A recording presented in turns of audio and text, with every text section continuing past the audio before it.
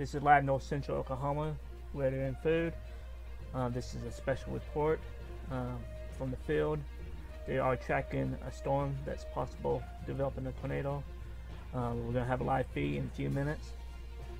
So let's see if we can get connected. Okay, here's the developing storm right here they've been tracking. Here's radar. If you live in these towns right here, go ahead and take cover. You can see it's got pretty good circulation, rotation. I'm gonna go ahead and end this video. If you like the video, don't forget to click and subscribe, click the notification bell. This is Charles signing off. See you next time.